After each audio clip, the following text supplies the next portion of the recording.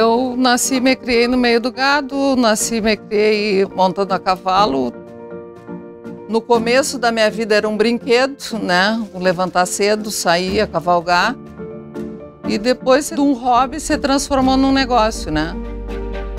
A minha esposa foi a responsável de introduzir a agricultura na empresa. E ela insistiu e disse que nós tínhamos que plantar, nós tínhamos que melhorar, porque isso ia trazer incremento. E o nome do nosso estabelecimento é Estância Cerro do Ouro.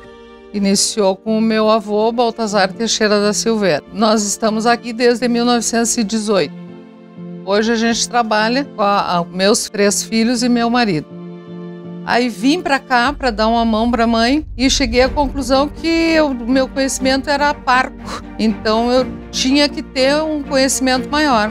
E aí parti para fazer veterinária. Eu conheci a Rita Mariza na universidade e casamos, onde nós viemos após nos formarmos em 88.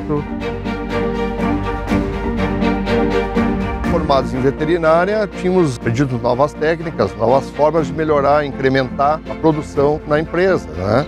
Aí começamos com a agricultura para melhorar a qualidade da pecuária, para fornecer alimentação para o gado. A soja subsidiaria o custo do trator, o custo da pastagem, e hoje é um negócio maior.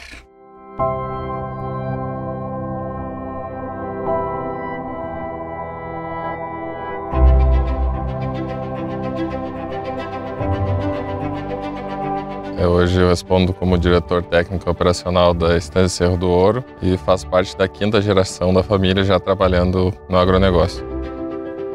Segui o trabalho que já vinha de outras gerações.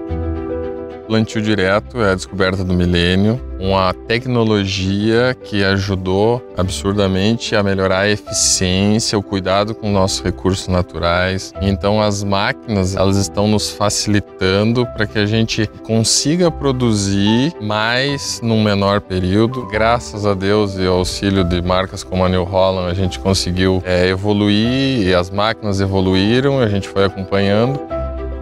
A parceria com a empresa fazem, se eu não me engano, desde 94. Essa é uma propriedade que nos encanta. É uma família que é bastante arrojada e eles buscam sempre produtos de alta tecnologia. O primeiro trator New Holland que nós tivemos foi um 6610, série 10. Era um trator bem simples, isso faz uns 20 anos. A New Holland tem excelentes equipamentos, tecnologias de ponta e uma empresa sempre buscou trabalhar com qualidade. Então eles sempre buscam a mais alta tecnologia.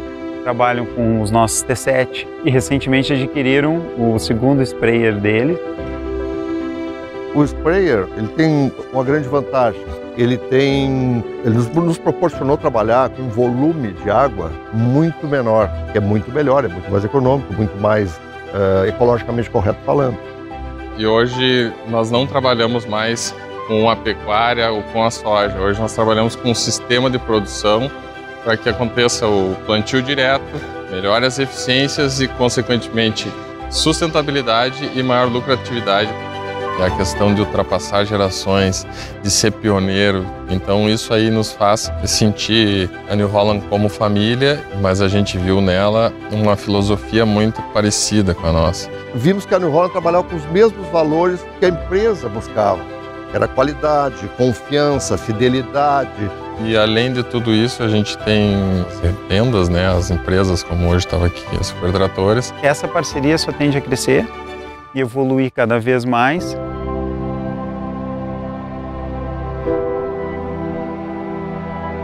Trabalho e me dedico para que ela siga sendo lembrada como ela é lembrada no passado. Eu digo muito, tem as pessoas urbanas e as pessoas rurais. E eu acho que nós somos pessoas rurais. Minha vida gira em torno disso aqui, né? Nós adoramos isso aqui.